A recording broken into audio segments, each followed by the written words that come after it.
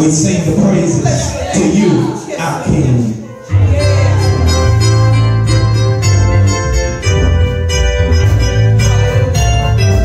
We sing the praises to our King. For he is the King of Kings. We sing the praises to our King. For he is the King. We sing the praises to our King. For he is the King of Kings. We sing the praises to our King. For he is the King. We sing the praises to our King. For he is the King of Kings. We sing the praises to our King. For he is the King.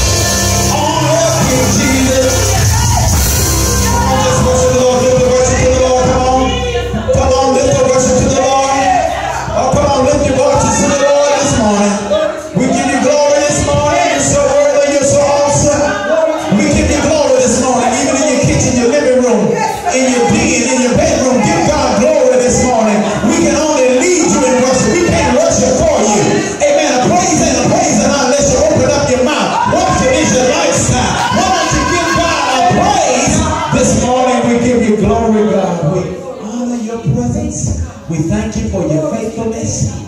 We thank you for your tender mercy. Your mercies are renewed every morning. We give you so much glory and reverence that's due to your name. We magnify your name this morning. Thank you, Jesus. We give God glory. This morning we want the Spirit of the Lord to break out. We need a breakout. How many just need a breakout in your life? And that a spiritual breakout is when the Lord just comes in. And he pushes through all of the muck and the miry clay, all of the ropes and the chains that the enemy has had.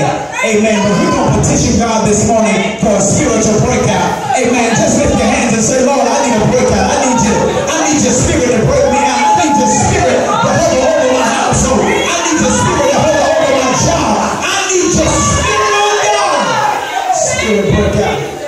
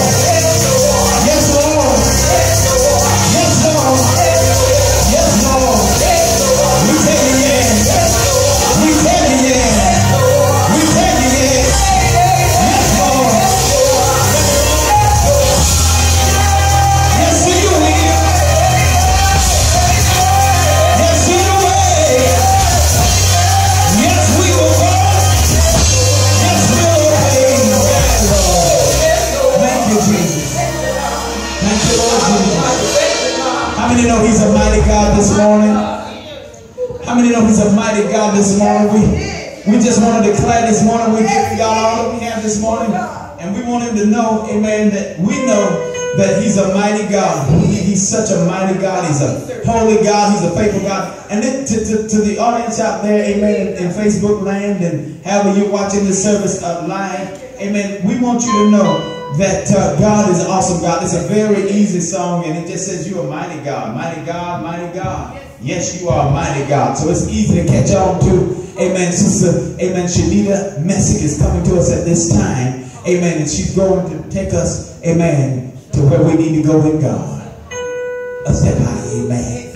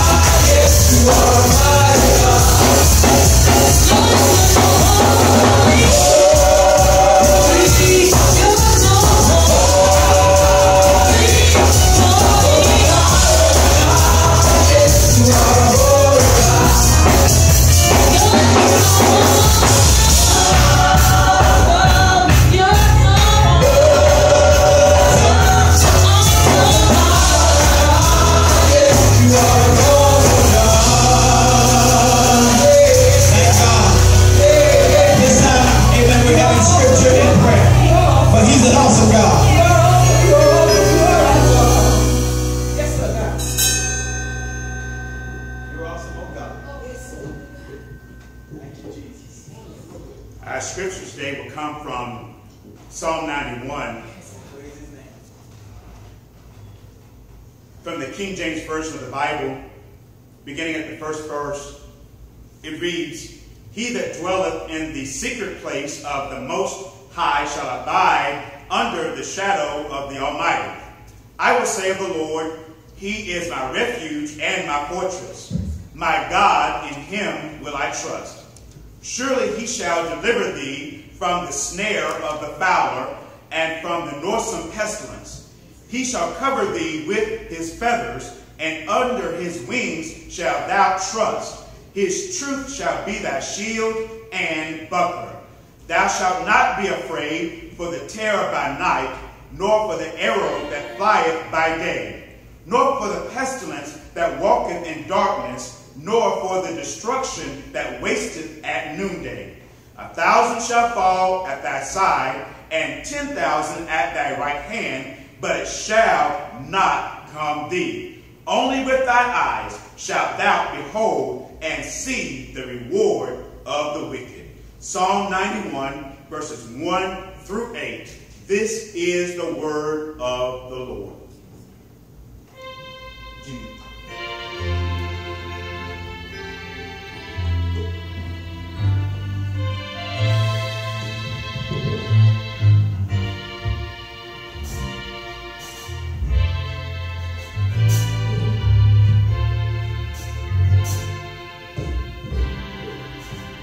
This is a time for a moment of prayer.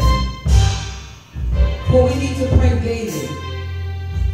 And we need to pray for ourselves. This is the time that we need to think about only you and only yourself. We have done all the prayers for the others. But today is the day that we need to think about ourselves and search inside ourselves. And say, Lord, check me. See what I need to do to keep myself covered only under you, God. Today is the day. This is the time that you say, Lord, I need you to come into my heart, God. Help me, oh Lord, for I'm standing in the need of prayer. Let us pray. Father God, I come to you right now, asking you, God, to touch me, oh Lord. Touch me from the top of my head to the sole of my feet, God. Dig inside my heart, God, and reach down, God, and change my heart, God, and change my mind, God, to let me dwell on you, God. I'm calling out to you, oh Lord. Touch me, God. Heal me, God. Help me, oh Lord, for understanding of you, God, to heal this wretched body, God, to dig down deep inside, God, and help me, God, to realize, God, we got the Bible, God, and we said in your word, God, that you will stand